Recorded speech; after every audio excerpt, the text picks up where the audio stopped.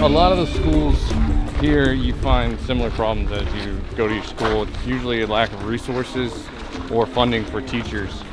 But this school specifically, we ran into something we haven't ran into prior to, and it's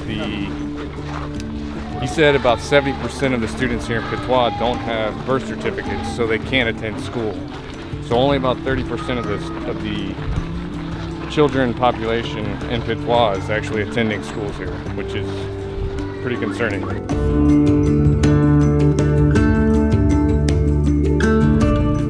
So civil affairs at its basic level is we advise the commanders on all military things that are civil in nature. And whether it's government, the local population, institutions, economy, whatever, anything related to the civilian side or civil domain.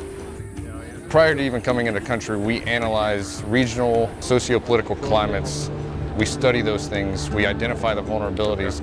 So the water sources in the village. And then we come up with ways, things that we can do to impact those in order to meet our commander's objectives. Reports from the northeastern town of Baga say Boko Haram sacked the town, burning it to the ground and killing hundreds, possibly thousands of people. A local government official says more than 2,000 people in Baga and surrounding villages may have been massacred. They kill for killing. No purpose, no discussion before. All of us have one member of our family, our friends, young soldiers, young colonel, young people with a lot of things coming from them have been killed by Boko Haram. So that makes our fight legitimate, and we are fighting strongly against them.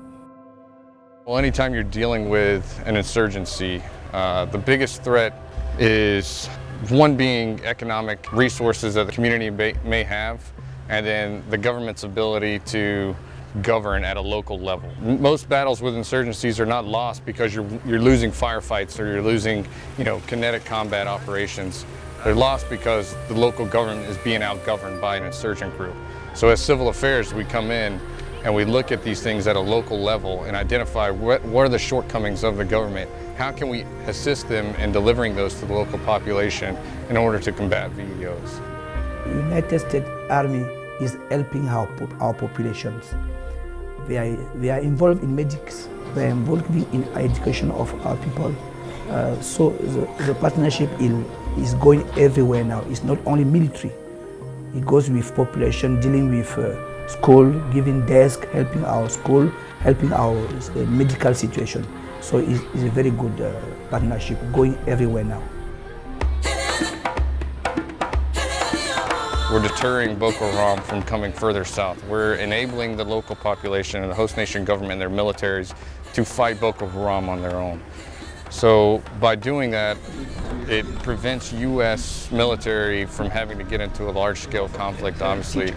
But more importantly, we're enabling our African partners to be able to fight their own fights, not just against Boko Haram, but we're building and strengthening their institutions, their own government institutions and their militaries to combat Boko Haram now, but whatever other threats that may arise either regionally or within the country later on.